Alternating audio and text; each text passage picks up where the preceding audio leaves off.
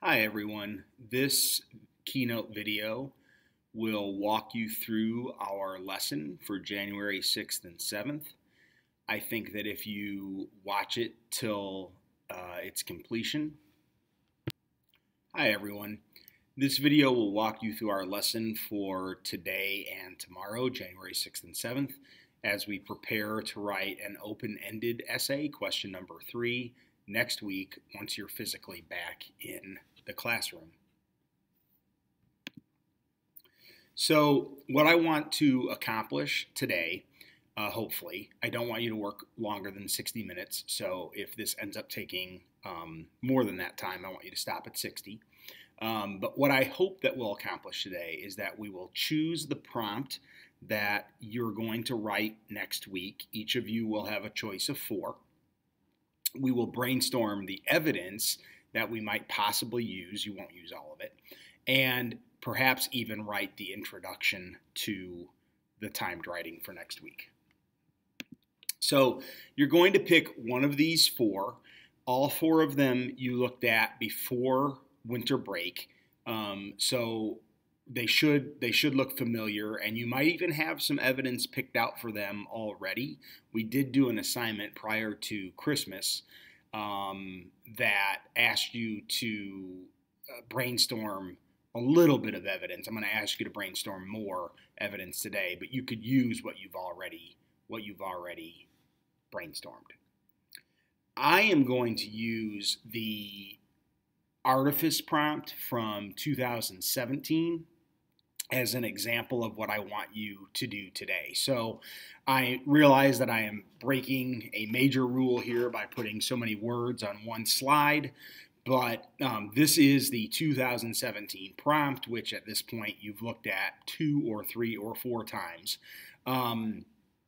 I'll read the first part of it. The passage below is an excerpt from Empire of Illusion by Chris Hedges.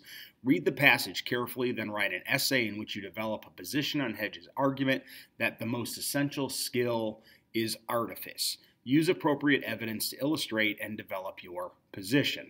So, one of the things I had you do on Monday and Tuesday of this week was tell me how the College Board makes the word artifice, makes its definition apparent, right?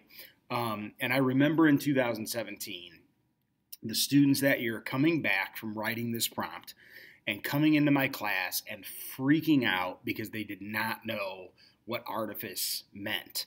And you know what? I don't think most people know what artifice means.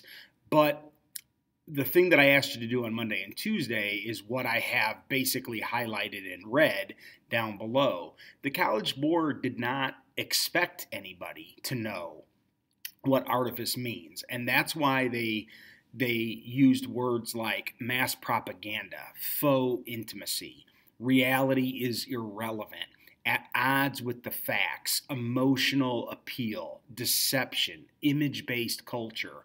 Do you know what any one of those things is? If you do, then you know what artifice is. And in fact, you could have gotten a perfect score, a 9, on this timed writing and never even used the word artifice. You could have used the word or the words reality is irrelevant over and over and over again, and that would have been just fine. So I guess my point just is that you are likely going to see a word that you don't know the meaning of, and the College Board is not going to hold you accountable for that. You need to not panic. You need to read on, and you need to figure out using context clues what that word means.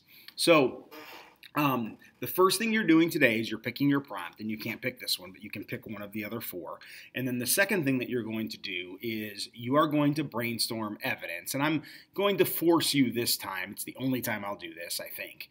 I'm going to force you this time to brainstorm evidence that fits every single one of the categories for chores. So I've done that with the 2017 artifice prompt. So the C stands for current events, and you can see that I've come up, and you don't have to agree with these. I was kind of just brainstorming and off the top of my head coming up with evidence as quickly as I could, which is exactly what you should do. So the C stands for current events. So I have 3 examples of current events that where artifice is overcoming perhaps the truth, right? Where false reality is overcoming the truth. And I don't know, I think probably my most powerful one here might be the vaccines or even the global warming.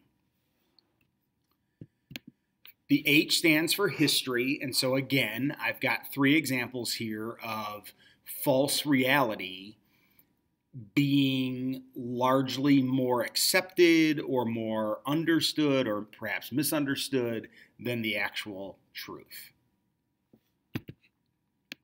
The O stands for our experiences, and I think most of you know about the Mandela effect. You actually, students taught that to me a long time ago. I had never heard of it, and they brought it in. And the Berenstain Bears is a great example. I've always thought it was Berenstein, but it's not. It's Berenstain, and I love that. I looked up some of these, and I love that it's Jif peanut butter and not Jiffy. And then also the Monopoly man does not have a monocle. And I don't picture him that way at all. And I've played Monopoly 1,000 times.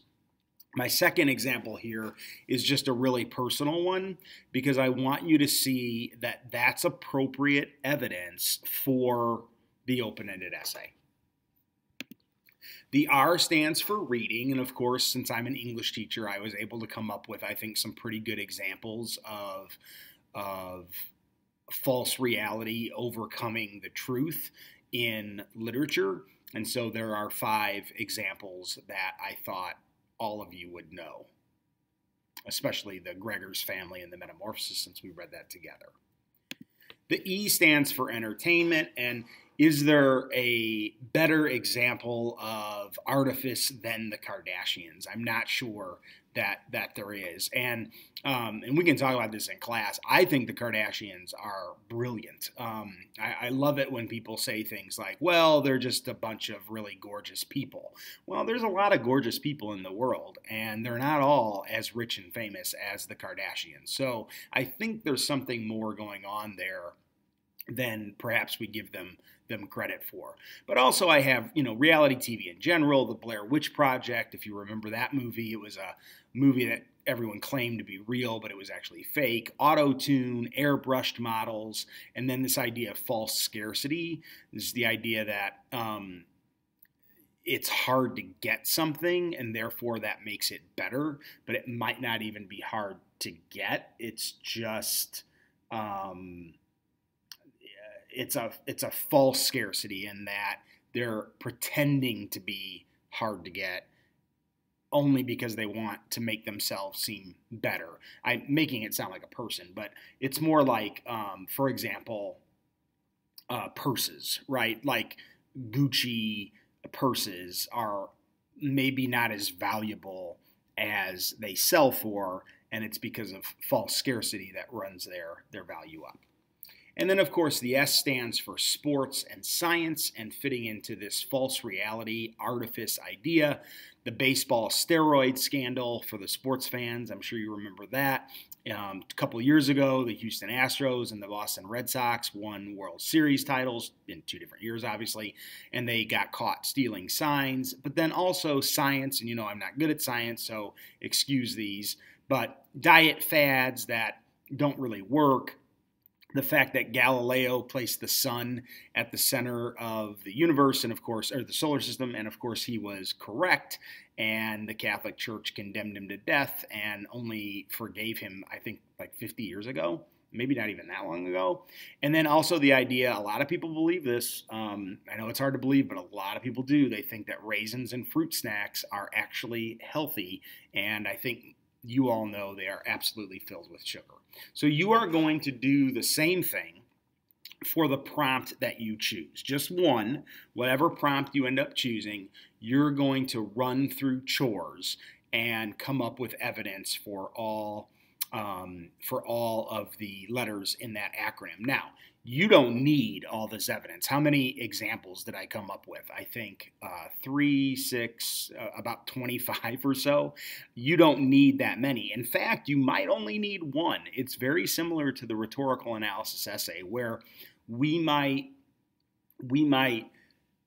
annotate a passage and find 50 different rhetorical appeals, but we only need one of those, 2 of those, 3 of those, maybe 4 of those, and that's it. And that's the same thing here. When you take a position on artifice and whether or not you agree or disagree with Hedges' claim that artifice is the most important characteristic in politics and consumer culture, you won't need all of these examples. So if you can get through chores before 60 minutes, then you can also write your introduction. And this is a sample introduction for the 2017 prompt that I wrote. And you can see that it's very short. It's only 3 sentences long. And honestly, the most important sentence, maybe the only sentence I even need, to be honest, is the last one, where I take a position. You can't get around that. You have to take a position because the prompt demands it. So my position is that I disagree with Hedges' assertion because I have more faith in our ability to find truth amidst the dangerous use of artifice. And that's probably the harder position to take. I think that if I were a student, when I was 16 or 17 years old, I don't think that I would have taken that position. I probably would have agreed with Hedges, and that would have been just fine. You can write an excellent essay and get a perfect score agreeing, disagreeing, or challenging. You can see here that the first 2 sentences of the introduction simply define Hedges' argument. And that's it. So hopefully today you'll be able to choose a prompt, go through chores, and perhaps write an introduction as well, although I'm willing to wrap that around to Friday and Monday if need be. Thanks for listening.